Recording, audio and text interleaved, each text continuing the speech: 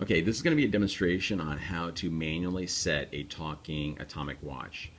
There's two ways of doing it. If you look at the directions when you got the watch, you'll see that you can sync it up to the satellite location that's coming from Colorado Springs. But I'm going to show you a quick, easy way to manually set the time. There's 4 buttons on this atomic watch. They're located in the 2 o'clock, the 3 o'clock, the 8 o'clock, and the 10 o'clock position. So when you push the 2 o'clock, it's going to announce the time. The time is 9:04 a.m.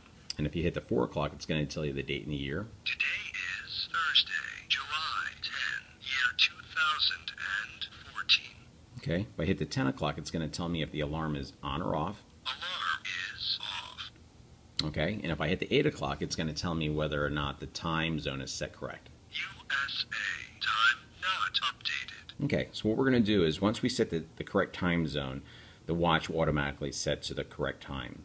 So what we're going to do is we're going to hold the 8 o'clock in for a couple seconds until you hear another prompt. Set alarm, press 10 o'clock button to set.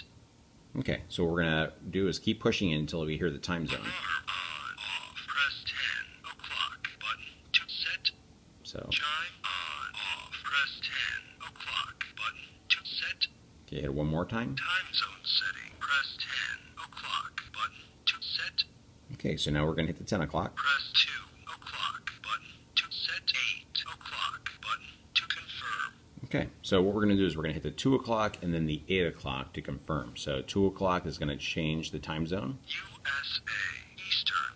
Okay, so we are in the Eastern time zone right now, so I'm going to hit the 8 o'clock, and it's going to change it from a couple of minutes after 9 to a couple of minutes after 10. So once I hit it, Confirm. it's going to confirm, and if you look at the hands, they're automatically going to take off, and it will get to the correct time, and it'll stop, and then if you hit the 2 o'clock button, it'll announce the correct time.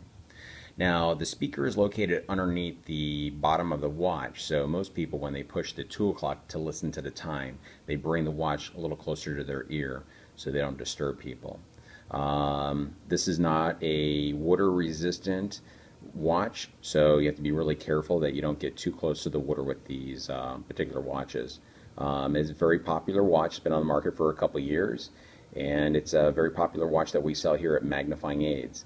So if you have any other questions, you can actually visit our website, magnifyingaids.com, or you can give us a call at our company, 727-526-2020.